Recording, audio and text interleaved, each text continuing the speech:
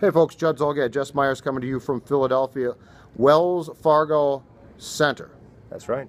I got it right this time. I got it wrong on the first take, but we redid it. Gophers beat North Dakota tonight 2-1 in the semifinals of the Frozen Four. Jess Myers, let's get right to it. We have both grown up around hockey, seen thousands of hockey games. Where does this one rank for you? If you hang around this game long enough, you will see absolutely everything. And add another one to that tonight. I'm sure you watched the way it ended if you're out there, if you're a Gopher fan. But a shorthanded goal with 0.6 seconds on the clock that they had to go back and review. It was that close. I mean, the green light was on when the Gophers were celebrating.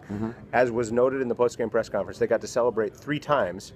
Because they celebrated when the shot went in, they celebrated again when it was announced that it was a goal, and then when the final horn went, they celebrated a 3rd time. Just an amazing hockey game and an even more amazing ending. And the goal was scored by Justin Hull, and you're saying, Justin Hull, big-time goal scorer for the Gophers? Try this, folks. 0 goals going into tonight for the season. Senior defenseman on the top defensive pairing, so he's very good. Yeah, absolutely. He had 0 goals before tonight, and on the game-winning goal, Rao goes down the ice, tries to take a shot. North Dakota defenseman blocks it. It comes loose. Hull admitted, I had no idea what I was doing. I said, I'm going to throw it on net. It goes in.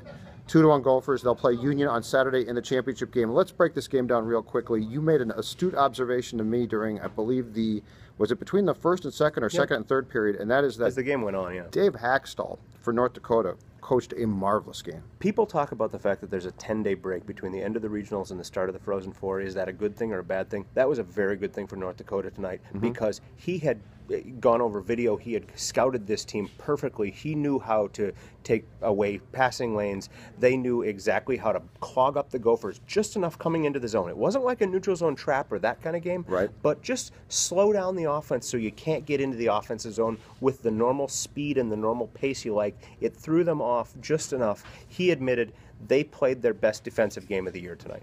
Goaltending also fantastic. Yeah, absolutely. I mean, take your pick on goaltenders, right? We knew we had 2 great goalies in this game. They were as good as advertised. Zane Gothberg stopped almost everything that came his way. You know, he didn't see that last shot, obviously. It went by him without him even reacting. I think that's pretty clear. And Adam Wilcox won the game. I mean, I think that's pretty obvious, especially in the last 2 minutes when the Gophers are killing a penalty. North Dakota is just throwing shot after shot after shot at him. He did what we've seen him do all year. Now, we were all excited when we found out the Gophers and North Dakota were going to play in this game because they used to be WCHA rivals. They had one of the greatest rivalries in college hockey. That was broken up. We thought they wouldn't play this year until we found out the pairings for this game. But if I'd come to you, Jess, 10 days ago and said, okay, here's the deal. They're not only going to play, but this is how the game is going to go. What would you say to me? I really wouldn't have been that surprised because, again, if you hang around the Frozen Four long enough, you hang around college hockey long enough, you do see everything at some point. And tonight was just, another example of that, of 2 great teams, 2 classic rivals on the biggest stage in the game, going toe-to-toe.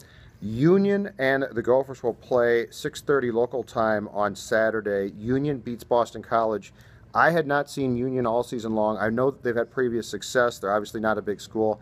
Give me your scouting report because I was really impressed. They're for real. That wasn't a fluke. I was stunned by the amount of skill they have, not only with their sticks and their skating. And like you say, living where we do in the Midwest, we don't see Union on TV. They're not a team you see much. I hadn't seen them play in person in 2 years since we were at the Frozen Four out in Tampa 2 years ago.